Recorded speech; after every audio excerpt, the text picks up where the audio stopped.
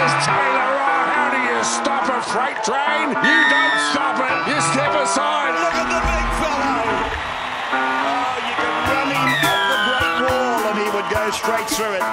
Dave Taylor dives over. Well, that's freakish. That's a fluke.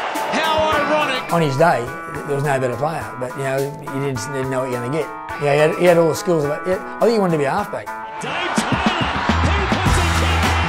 It's a Tony Taylor. He had the skill sets of a halfback, which was awesome. I'll never forget John Lang and I were at Dave Taylor's wedding, which was in his backyard at Cronulla, and his mum and dad were there.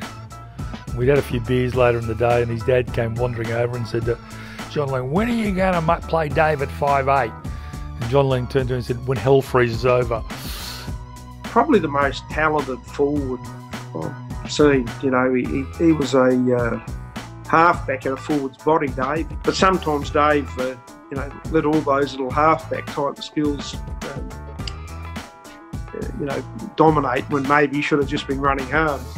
I'll never forget, I'm sitting next to John Lang, and all the week John Lang had said to me in the dressing room, "Don't kick the ball. Whatever you do, don't kick the ball." So he goes on the left-hand side of the box, goes through, kicks the ball, and Lang goes, "I screamed, I haven't told him not to kick the ball." And the next minute he scored from the kick.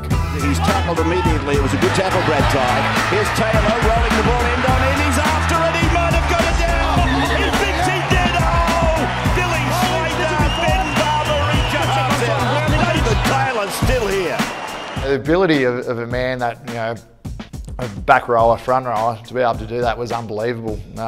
Probably the most naturally talented forward I've ever seen in my whole life. Finds Reynolds with a grubbered kick, classy, and Taylor is in. Brilliant start for the South Sydney Rabbitohs. Probably the biggest bloke that I've seen with so much talent. Could chip and chase and pull it off, and flick pass, throw cutout passes, kick 40-20s, you name it, the big man could do it. Massive human. I just couldn't believe someone could be that big and move that well and have good ball skills too. I was doing work experience with the club, and the one job I had was I had to run out his nasal spray. So I don't know why, he always had to have a nasal spray, so when they were training he'd call me across, I'd sprint across, give him nasal spray, spit out snot and then go again. You can't stop a bulldozer from that close to the line. It wouldn't matter if it was a brick wall. Taylor would have run through it, over it, round it, whatever was required. But when he did come on the charge, I mean, it was like a steam train. You know, it was all hands on board for the opposition. One bloke couldn't bring him down. You need about 3 or 4. And try and stop the Rabbitohs.